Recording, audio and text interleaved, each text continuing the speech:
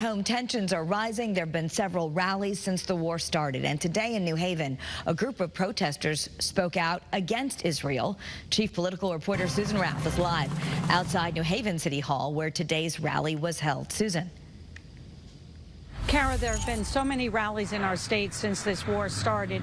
Just last week, there was a rally here on the very steps of New Haven City Hall. Those protesters or people rallying were in support of Israel. Today's rally was the opposite. When they started their rally here today, those who were chanting and calling, they wanted an immediate end to the war. They also want the United States out of Israel and a free Palestine.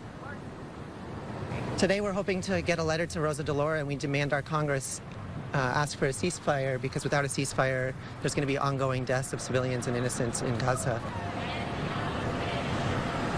After leaving the steps of City Hall here in New Haven, they walked to Congresswoman Rosa DeLauro's office, which is down the street.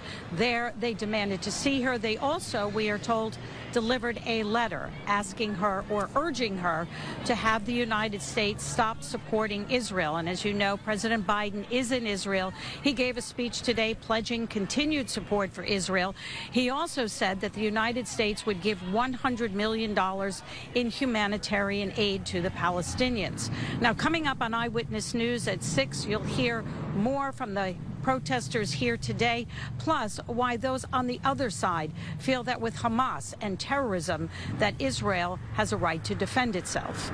We are live in New Haven. Susan Raff, Channel 3 Eyewitness News.